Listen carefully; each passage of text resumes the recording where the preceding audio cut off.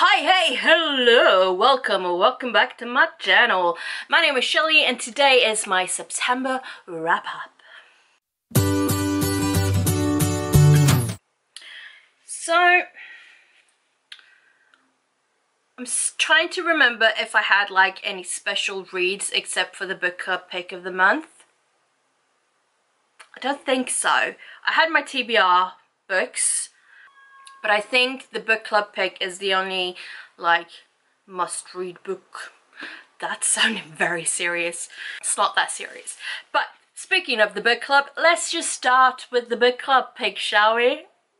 So for the book club pick for September for the Chaos Court was The Starless Sea by Erin Morgenstern.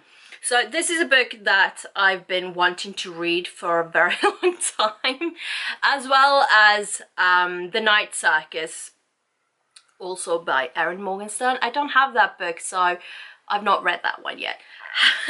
However, back to The Starless Sea. So, I didn't really know anything about this book going into it, which is very me to not know anything about the books. Let's be honest with ourselves. The only thing I sort of knew was that it was like a book within a book. And yes, it is kind of like a book within a book within a book within a book kind of a story. So we follow this kid. We follow this guy called Zachary Ezra Rawlins, because that is basically anytime he has like a POV chapter, that is how those chapters are started. So we like switch from every chapter. Every other chapter is like his point of view, or it's like the book or the story within the story kind of a thing. This book had me intrigued from like very early on. It took me a minute to like get into the rhythm of the story within the story, and then Zachary's story and so on and so forth. That's not strange. That is always me, because I just want like point A to point B, no in-betweens. Not always, but it is usually how my brain works. I just want like a straight line and like beginning, end.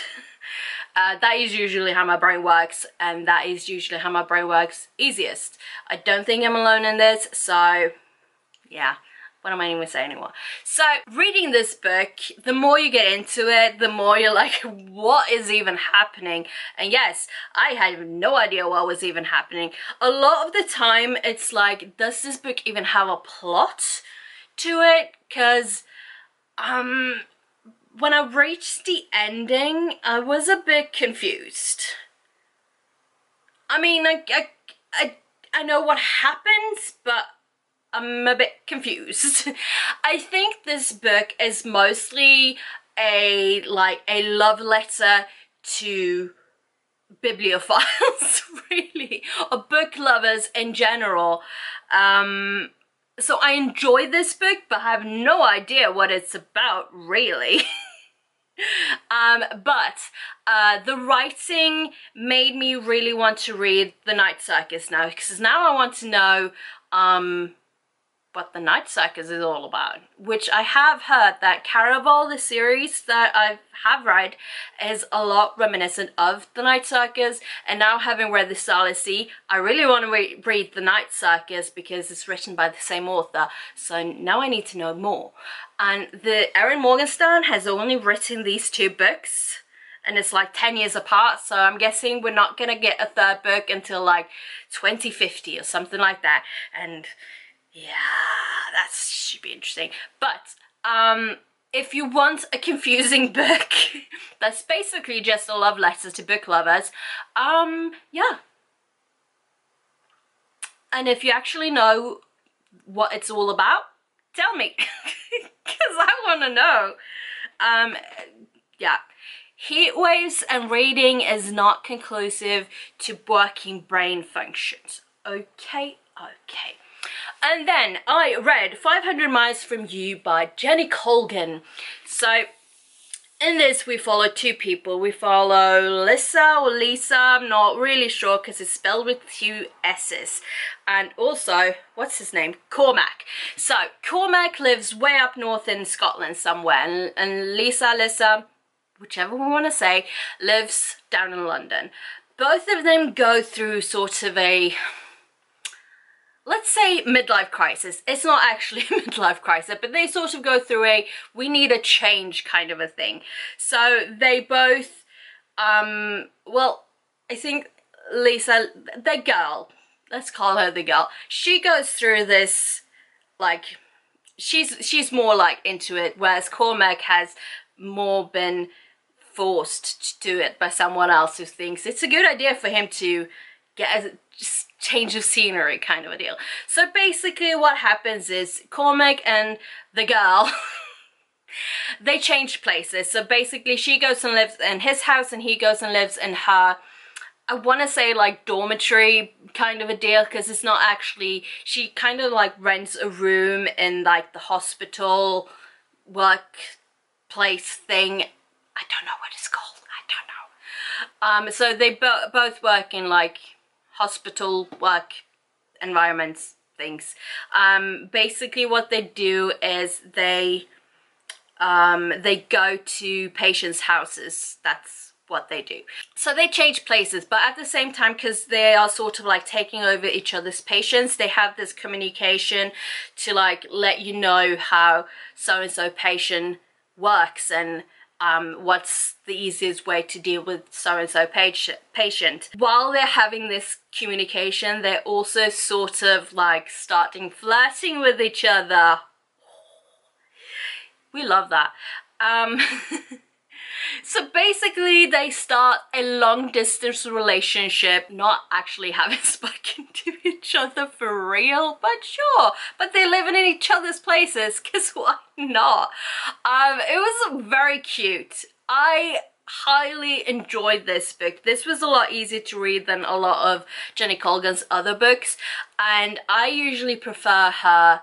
I mean, I really like her books. She has like bakery stuff, she has sweet stuff, she has book stuff. I mean, by stuff I mean book series that like are centered around these topics. And hospital environment stuff is not my, it's not one of my faves. However, we don't get a lot of that, I want to say nonsense, but it's not actually nonsense. We don't get a lot of that. So I really enjoyed this book. I really like this one.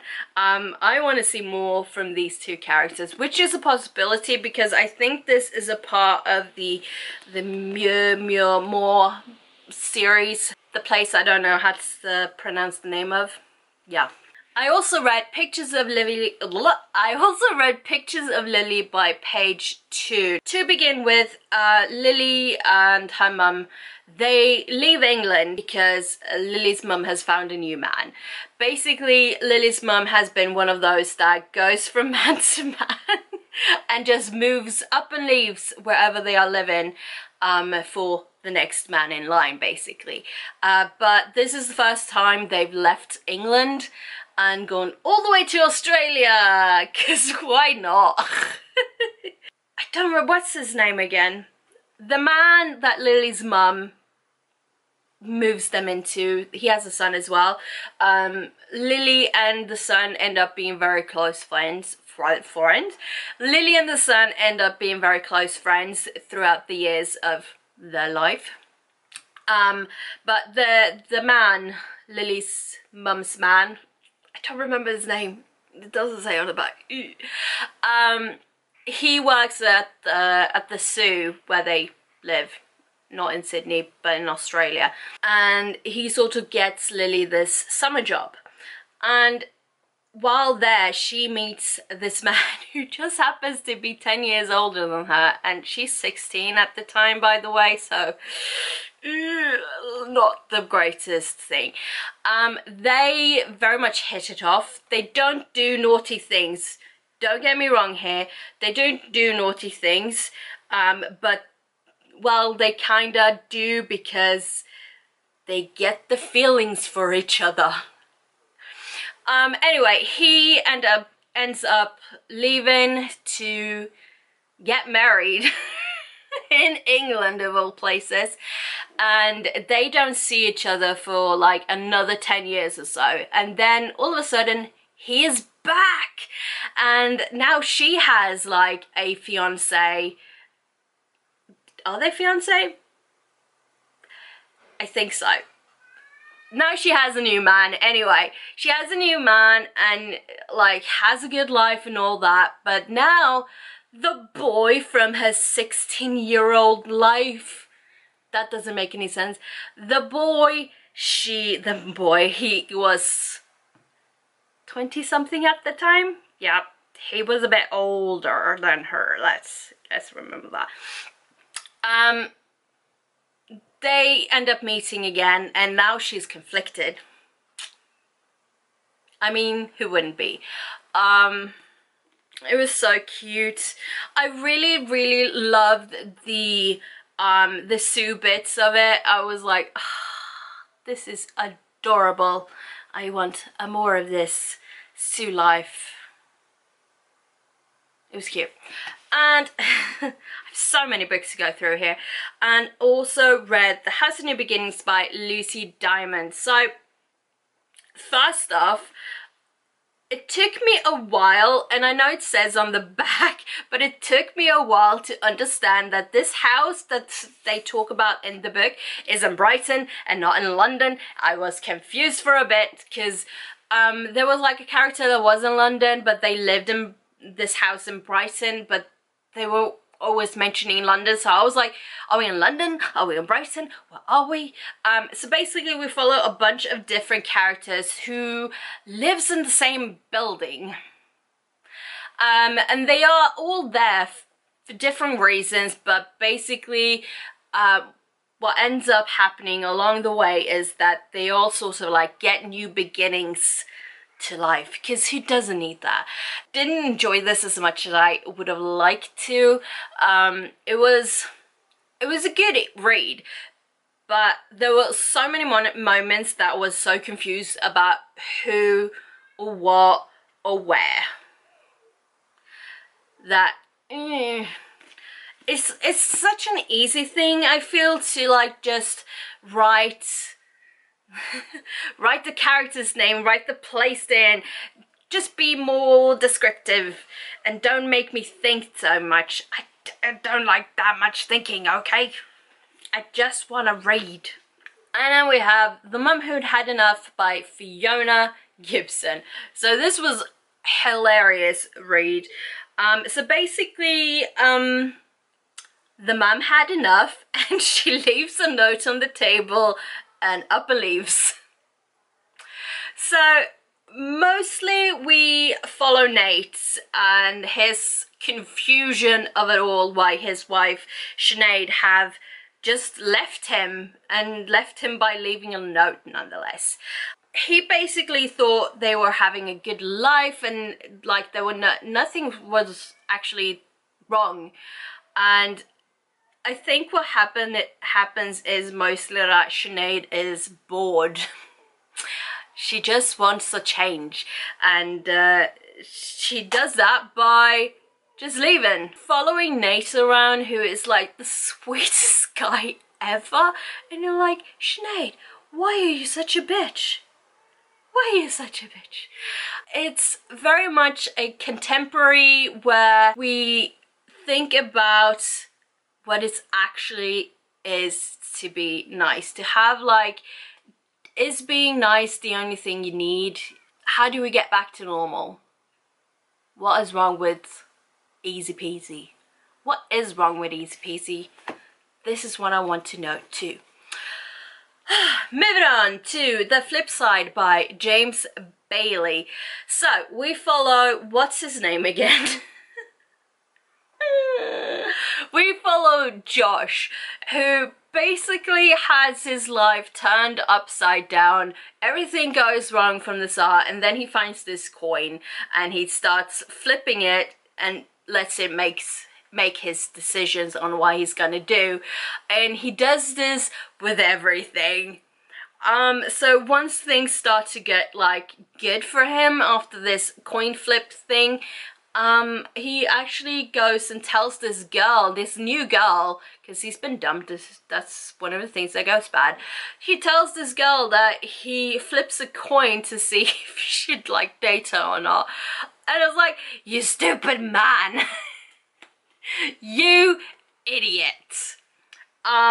Yes, I think he should be honest with her, but at the same time, the way he does it is like, you stupid idiot, you're ruining a good thing here. Everything does end up well in the end, but going through this journey where he literally makes decision based on a coin flip.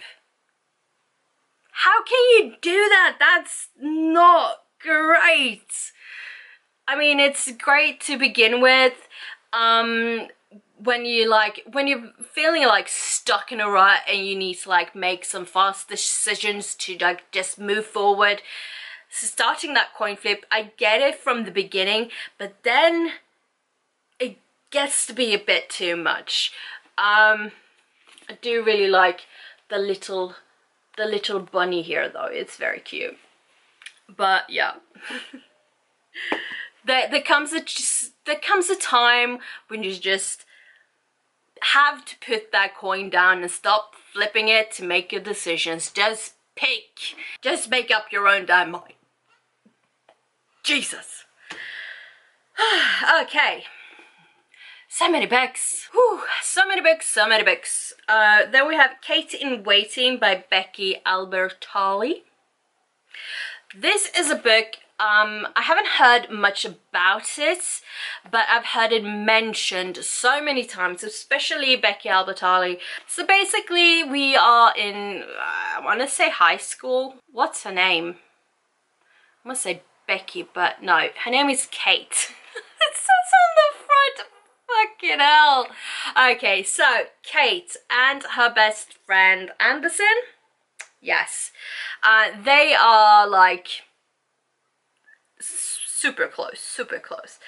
And yeah, in walks a boy. Of course. Oh, and Anderson, he's gay by the way, so it's like they fancy the same people basically. Yeah. So in walks a boy and Kate is like positive, like that this boy is interested in her, and she don't know how to tell her best friend this.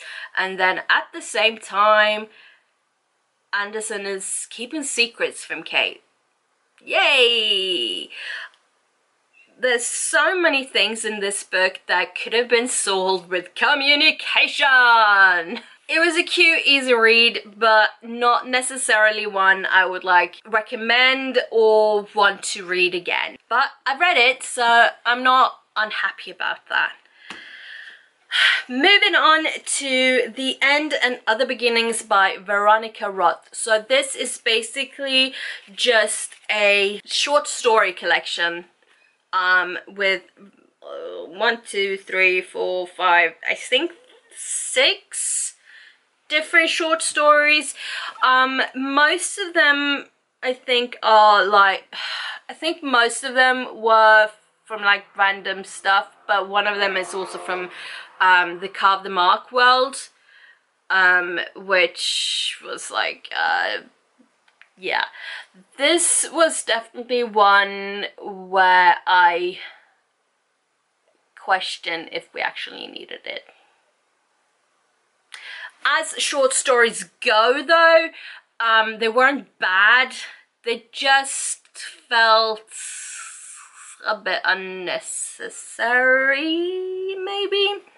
But I will give her credit for actually being able to write short stories without like other references, because I don't know what the other references would be. That was a lot of S's. Moving on, another Jenny Colgan book, this time The Bookshop on the Shore. So in this one we actually, it's part of the, I want to say it's the Bookshop of Happily Ever, or the Happily Ever After, it's something along that, let's see. It doesn't say on the back.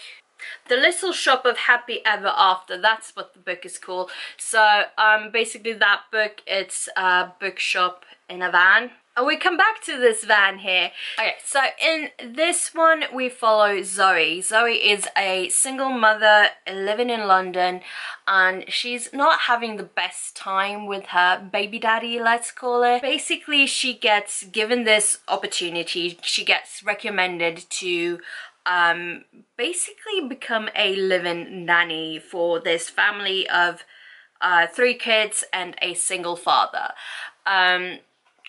As that develops and her relationship with her son and all that develops and she learns more about her son and so on and so forth, she's also like moonlighting, not really, but like her day job is basically running this van bookshop, because what's her name again? The girl that owns the van bookshop is pregnant and can't really work as she has previously. So Zoe is basically doing 2 jobs while still trying to maintain life.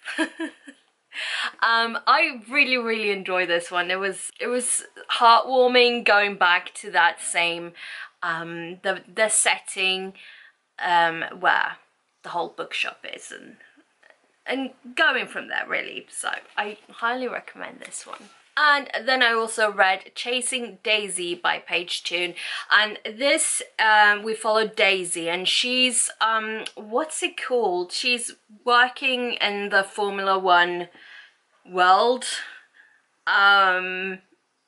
She's not a driver, she's one of the helper people. The guest services or something. Anyway, she works closely with the Formula 1 drivers and such. She just happens to also be kind of in love with one of the drivers, who happens to be in a relationship with his childhood sweetheart, who's not there, but still. So there's a big drama while Daisy's going through this heartbreak crush, I'm not sure what to call it. She's also learning to like other people around her. So she does get close to her driver crush. But it doesn't end well. Let's say that. And going through that extra heartbreak after, it's kind of what we're dealing with in this, well, mostly what we're dealing with in this book. Highly recommend as well, because although it might seem a bit heartbreaking and sad at times, it does end on a happy note, so kudos. And then I read Midnight in Everwood by M.A. Kushner, which is a Nutcracker retelling. That's the one. It made me realize that I don't remember the whole Nutcracker story as much as I thought I did. At some point I might have to revisit it and then come back to this book and see, because I felt like I was missing something when I was reading this book. And also yeah, well, basically I felt like I was missing something. It was a very cute story, and it was a I mean, it had like scary moments, it has cute moments, it had confusing moments, but all in all it was a very decent read. But I did feel like I was kind of missing something, and I'm not sure if it's because I don't remember the Nutcracker retelling with the Nutcracker story. Jesus, I don't know if it's because I don't remember the Nutcracker story as much as I thought I did, or because it wasn't explained in the right way in the story, if it was actually something that's missing in the this story. My goodness. But all in all, very easy read. I loved the fantastical elements of it. It was very like fairy tale story time. Okay, and the last book I read was On a Night Like This by Lindsay Kelk. Just give me all the It actually gives me Christmassy feels, and it's not actually a Christmas book. Wow, words, where are words today? So in this, what's her name again? Fran. So we follow Fran, and she kinda accidentally on purpose, accidentally ends up going to this like fancy secret ball where all the celebrities go, and she kind of ends up in there, and then she kind of gets whisked away on a very weird adventure, and one that she shouldn't be on, but at the same time she kind of should be. I'm so not doing a good job explaining this book. It was a wild ride, let's call it that, full of hilarity. That is Lindsay Kelk's books in general. It's a gorgeous love story, like Marion Key says right here. Oh my goodness. I've moved some books now because the camera overheated, so I kind of moved some away. I read a bunch of books. I want to say 12? Maybe not. Possibly. Decent read. I feel there were more good reads this month than there were the previous month. I don't know. I might enjoy myself more. So yeah, a lot of rambling on about absolute nonsense, but that is me in a nutshell. I'm not sure what I can do to change that, let's be honest. So thank you so much for watching. Until next time, take care. Bye bye.